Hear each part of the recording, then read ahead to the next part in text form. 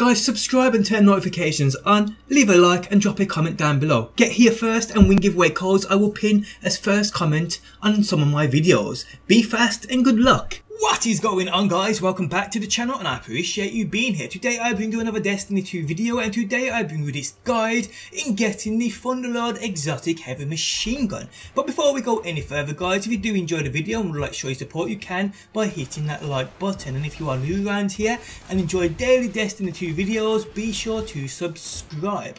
Okay, so this 3-week quest started with Mida Holiday during the ending stages of the Festival of the Lost event. We are investigating the death of Master Ives, the Reef Cryptarch from D1. Now I say a 3-week quest because the quest started 3 weeks back.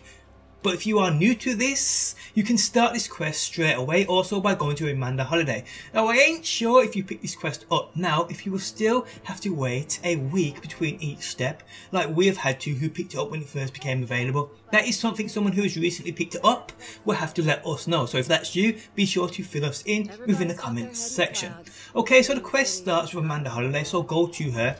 She will give you a quest called Journal of the Cryptarch. Here you have to find 10 journal pages. These are acquired through engrams, legendary or exotic via enemies within the EDZ. Collect 10 legendary or exotic engrams, head to the Cryptarch and decrypt them. Each gives you 1 page, 1 journal page, 10 in total, and you get this done. Now an even easier way of doing this, and it takes you about a minute, is to buy engrams from the Cryptarch within a tower. But it does require shards, but if you have them spare, then it saves you farming enemies within the EDZ, which can take you absolutely ages to get 10 engrams, legendary and exotic, ridiculous.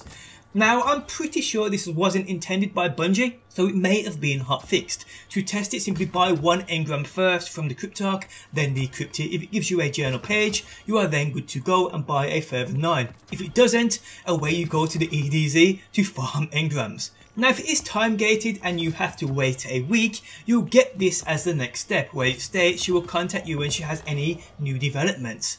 If there is no longer a time gate, the next step will pop up straight away saying the following: Amanda won't reveal her source, but her efforts have paid off. Here you have to travel to the EDZ via the Trustland and complete these 3 lost sectors, each giving you clues: the Atrium, the Terminus East and Widow's Walk. Once you've completed these 3 lost sectors, the next step in this quest is to complete the Whispered Falls lost sector within the outskirts area on the EDZ, this one right here. So once you've completed this last sector, the next step again, if it isn't time gated, will be to go to Mida Holiday here waiting for you. She will have the next step in which you have to travel back to the outskirts lost sector and access a new mission via a transmap pad which teleports you to a new mission which is inside the end of this lost sector. So travel deep into it and you will come to this transmap pad.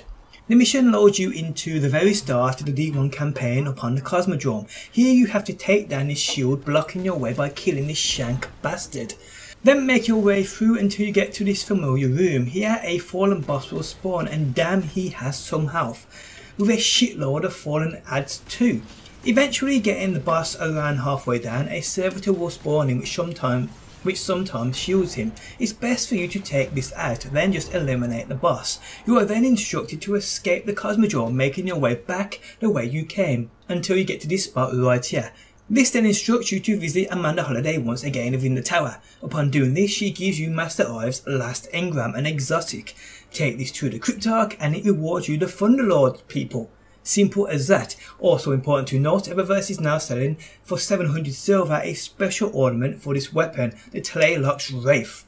But guys, on that note, we have come to the end of the video. This is how you get the Thunderlord. Pretty easy if you ask me. If you guys enjoyed the video, leaving a like really does help me out. If you are new around here and enjoy daily Destiny videos, be sure to subscribe. And hopefully people, I will see you on that next one.